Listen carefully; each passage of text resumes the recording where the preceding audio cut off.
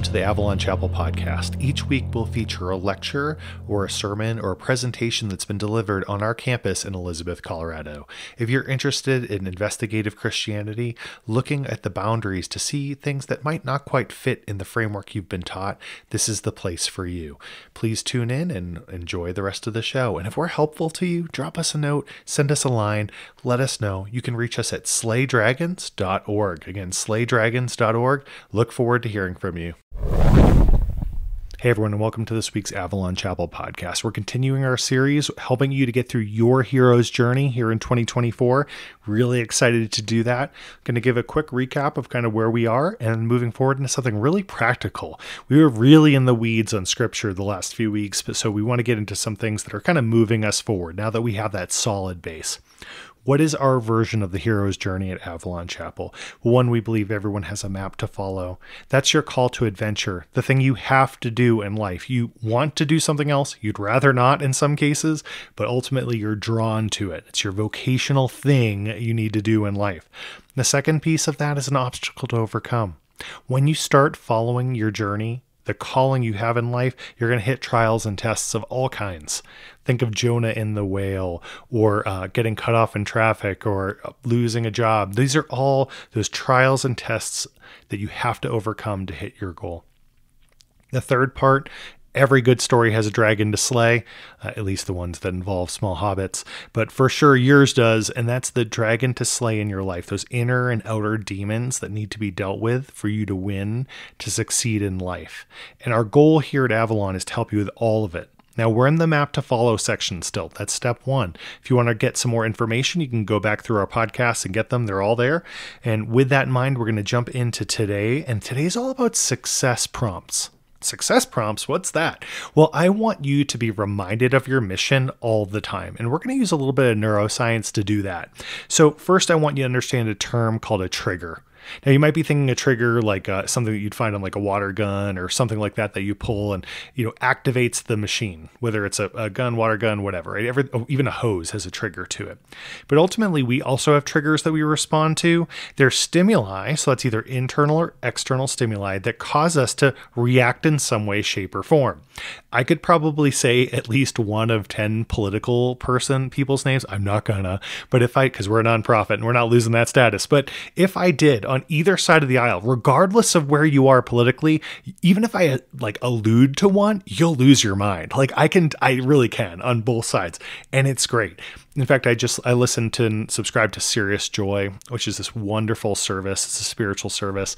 And this past Saturday, there was this big event. It was multi-hour telecon. And Christopher Witecki, who runs that site, said he routinely gets emails from people on both sides of the aisle complaining that he supports the other side of the aisle. They're like, and he's like, don't assume my politics. He goes, you guys are assuming wrong anyway. And so just noting that triggers can cause an emotional response, especially if we assume the trigger is X, Y, or Z. So if we think it's like, pull the trigger, water gun comes out. If the trigger we assume is something negative, which all of us have a propensity to lean towards the negative, we will respond as if that is a trigger that's bad. So we want to identify those negative triggers that set us off. How do you do it? I carry a notebook around with me for a host of reasons. But if I get really mad, like, oh man, something just infuriates me. Doesn't happen all the time, but when it does, I write it down and I break it down. One situation that came up is I was getting a rental car traveling, and I was really trying to get to the hotel. I had a late flight. I actually had moved my flight to support a church service thing, so I was like, oh, I made it. Get there, walk through the rental car, check out, and I walk outside, and it's like 9:30, 10 o'clock at night. It's freezing, and there's a line of maybe 40, 45 people sitting on the ground on the concrete waiting for cars.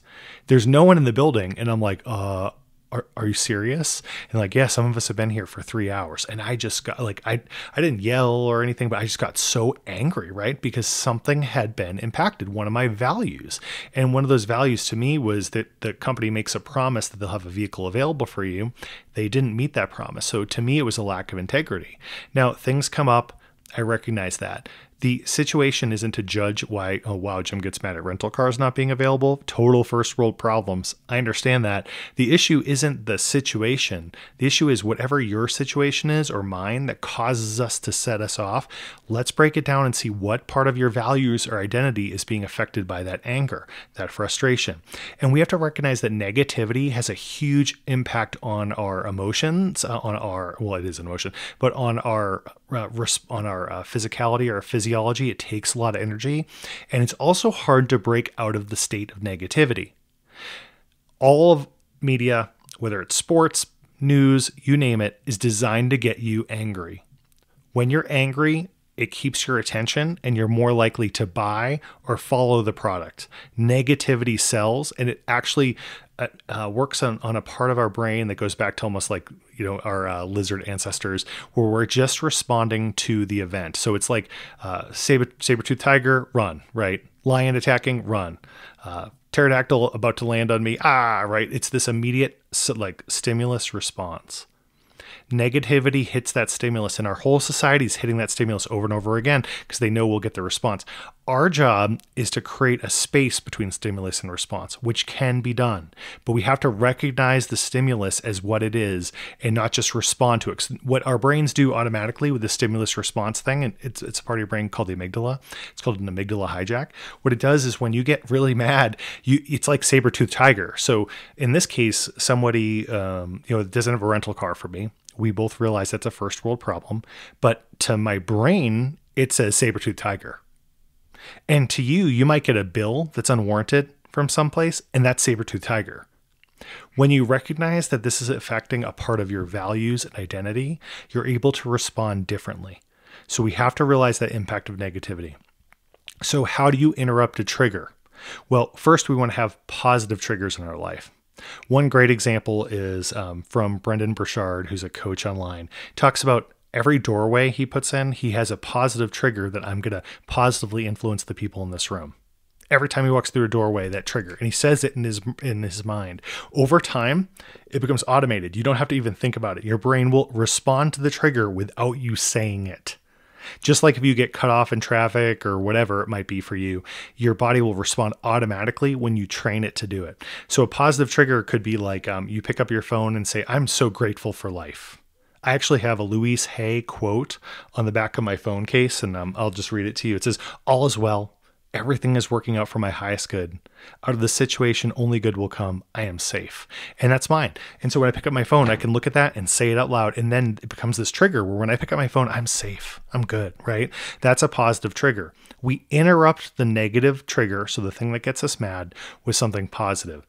So you have to prelay these positive triggers in your life. If you're already in fury right now, there's very little I'll be able to do. The only thing I've successfully done to interrupt triggers, and this comes from Tony Robbins' research, which is based on neuro-linguistic programming, which is really a rabbit hole that we're not going to go down right now. But what I've had is people who are so furious, and then I find something that's unrelated to their fury and point it out. One example was with a kid who came in when I was doing counseling in the military. He was in civilian clothes, really upset about something, and I could not break his state, his anger, to even get to the point. And I looked at it and said, is this because of your shoes? Because they're blue, and there's a stripe on the side. And I said it like that. And he looked at me like I was completely nuts. And you might be thinking the same thing. But what I did was he was angry about something completely unrelated to his blue shoes with a white stripe. But by bringing it up, I interrupted his pattern enough that he stopped to think, what is this guy talking about? A pattern interrupt is a technical term for something that gets you, forces you to look at something other than the spiral of emotion you're currently in. This can be anything, but generally the weirder it sounds. So you could even be like, the voice of Elmo is really, really angry. Be like, Elmo's nice, right? You can't really argue with how nice Elmo is. So if you say that to someone in a really angry state, they're gonna be like, what are you talking about? It will literally jolt that you will see their brains explode. And I used to do this with the kids. I've tested on my teenagers for their entire life. And I would do this to them. I'd say, this is because your shorts, they're just completely green. And they'd look at me like they'd stop, they would stop having a fit and interrupt enough. So unfortunately, this doesn't work with huskies, but it does work with humans. So if you want to give that, because I have huskies if you're a new listener, but you're welcome to try this at home and see if it works. So having a positive triggers already pre-laid where like you pick up your phone or you sit at a chair and you're like, I am safe and successful, whatever it may be for you, that helps you to interrupt those things when it comes up. Okay. How do you incorporate these in day-to-day life? Beyond just having a thing like the phone or seat, I'd even suggest a time of day. Some folks, I don't do this anymore, but I used to, would set an alarm on my phone that would come up and say like, I am loved totally. Or I'm so grateful for today. Little alarms that would come up and remind me of that. Again, I don't do that anymore, but you can put these triggers in your phone easily for free and enjoy your time. The other thing is self-talk. Now, most of our society says that you're not good enough, you're not great enough. Frankly, you're just not enough. That's what everything is in marketing. Let's say 90% of everything in marketing. There's probably 10% good out there. But most of it's saying like, you'll be happy if you grab that beer or you grab the food.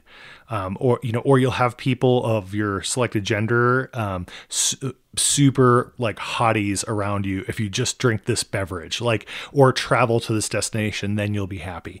That's what all of this marketing is about. It's designed to play off of our inner negative self-talk, which is generally like, yeah, I'm really not good enough. They've got a nicer car, a nicer house, whatever. So how do we circumvent that? In this step of our hero's journey is we need to have positive self-talk all of the time, more than you think you need. I would put this daily, at least first thing in the morning, put it throughout the day, say, I am enough. I am amazing. I say I am legendary, which if you get the Halo reference there, you get extra listener points +3 at that point. But what I do is I say these things throughout the day because I want the positive self-talk to work against whatever negativity I encounter. Now, in my real day job, I work in human resources. And if you've ever worked in HR, you understand this. If you haven't, you think everyone in HR is just the Satan or the devil in most cases. We're not. Most people call us just to yell at us for whatever reason. That's kind of how it is, or express anger or frustration. So in that, it can become a very negative environment unless you have this positive self-talk. So moving into HR a few years ago, like I started to do this and I realized it helped me so much in helping people. And what was funny, I remember this talk and it helped me to where I was on the phone with someone who's really upset. They're a very senior person. And I had been doing this self-talk thing and I realized that they weren't angry at me. They were angry at something else. And this was during the pandemic. And I remember she just had like finally taken a breath and she had just been yelling. And instead of responding to any of the points, I said, it's really hard to lead in the pandemic, isn't it? It's really, really hard. And she just started crying, like sobbing, went from angry to this because I had hit something where I understood what she was just frustrated. She was frustrated with all the things going on. She was lonely. She had a hard time dealing with so many responsibilities in this case. And she needed to take that out on someone. That someone happened to be me. Now, I didn't do that intentionally. I didn't want her to be upset. That wasn't the goal of it. But because I had that positive self-talk, I was able to listen at a deeper level to what the person actually needed and then to really help them after. Okay. So with that in mind, this is a critical part of our journey. That's all we're covering today. But I want to re-hit like one or two things. First, finding your scripture is important at this point because it's where you can find things like triggers. If you're reading, let's say the Bible, today's reading in the gospel reading talked about Jesus meeting a guy named Nathaniel, and he like kind of saw into what Nathaniel was doing. And he said, look, I know you've been reading this scripture about Jacob going up and down a ladder. I am that ladder. And because of just that one sentence where he just intuitively knew what Nathaniel was reading, Nathaniel would follow him and do all kinds of great things. When we're immersed in our scripture, we can talk to other people who are immersed in our scripture in a very different way. And we can also talk to ourselves in a specific way. Taking whatever scripture you're reading and creating positive self-talk from it, whether it's memorizing verses, whether it's writing verses on cards, or again, we talked about being creative, drawing something or painting something, you can create a positive trigger around so many things. Maybe creating an altar around whatever it might be, planting a tree. Like it could be all kinds of things that are positive triggers. A tree can be a trigger. Yes. A book of scripture can be a trigger. Whatever you can do to create a positive trigger will change your life and your self-talk too. So whatever scripture to add one, I guess, point, which is not intentional, maybe it was. I mean, if you listened last week, I lost all of my notes for like 2 years. So I've had to recreate a lot of things. And so you never know. This might have been in the original file that's now in the ether. Back to this. Creating a trigger and self-talk around your scripture, applying it to your life, will absolutely change your life forever. And doing it consistently, at first will be a chore. It's something you have to do or you make yourself do, but over time it will become so just part of your life, you won't even think about it and you'll do it. So I'm going to pray for you now, and I'm going to give you a blessing, and I'll send you off. Before I do, please tune in Wednesdays. We're now going to be live streaming our Wednesday services, our Sunday services, as well as Sunday yoga, which was pretty cool, all on our Facebook page. If you're not in our Facebook group, just ask for it. Come on in. We're there. We're also on meetup.com under Avalon Chapel. You're welcome to see where all of our events are, whether those are in person or virtual. Love to see you at anything we can. And finally, again, if you're in Elizabeth, please drop by. Let us know how we're serving you, how this is helping you, etc. Let me pray for you. I'll give you a blessing and we'll get on our way. Oh, Lord, we thank you so much for the people listening. I pray that they would follow their hero's journey this year, that they'd follow the path you've called them to walk down, that you give them your angelic support, surrounding them with angels, that those who are wise and have passed over, those saints, ascended masters around us, would just guide and direct us on our paths together.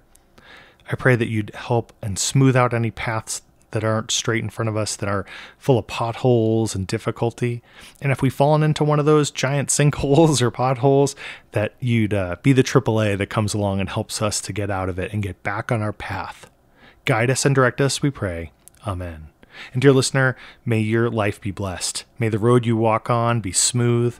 May you be guided by angels, and may those times that are rough and challenging in your life be short and sweet and teach you how to continue on your path with resilience and energy, peace and joy. Amen. Thanks so much for listening. Bye.